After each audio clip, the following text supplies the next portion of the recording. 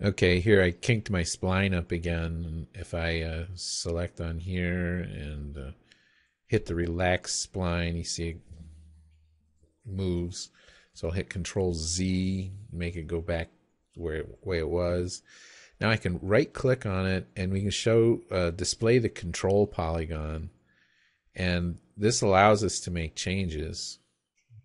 So this is SolidWorks control vertices functionality, but still, you know, just the fact that you've got this relax spline button here gives us, you know, you have two possible solutions for the same inputs.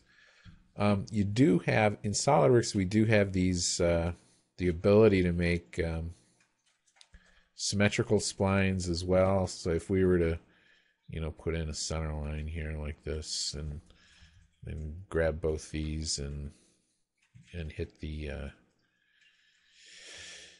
mirror, then you know, you can you can edit splines nicely like that, symmetrically. But one thing I don't like about the way SolidWorks works with symmetrical splines is if you set up something like this where you're trying to do it all with a single spline, and you make that symmetric, and then you make these symmetric, and then you take this endpoint, which is, you know, kinking, or not kinking, but it's curling all on its own here.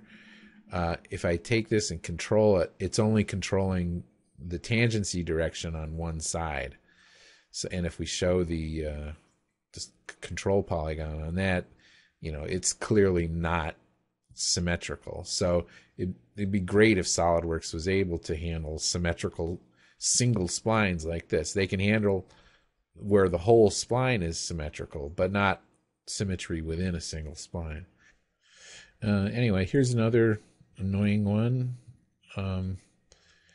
If you set up a spline like this and then make a construction line and set these up to be tangent, notice that the diamond on this is now black, and you can't use this to change the direction. The only way you can do it now is with the construction line. So that's kind of annoying. Another thing I've run into is that sometimes on the other side of the arrow, you'll sometimes pick up the ghost arrow, and it won't allow you to select the construction line. It'll only get the mirror of these handles. So I don't know, that one's been an annoying thing that happens frequently. Here's another one. If you make a second spline and you want to make this spline C2 like this, now you can't use these handles at all to change the direction of the tangency. So you have to insert manually another construction line in here and make that tangent, and then use this construction line to control the direction. This is just a clumsy spline handling. Now, to see if you can use the control polygon or the CVs to do this,